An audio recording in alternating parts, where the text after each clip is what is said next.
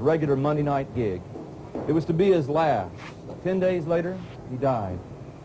The tune we're showing you tonight is just like Booker. It came out of the air, and it came out of a large glass of whiskey. It's bluesy, it's jazzy, it's irreverent. It's James Carroll Booker III.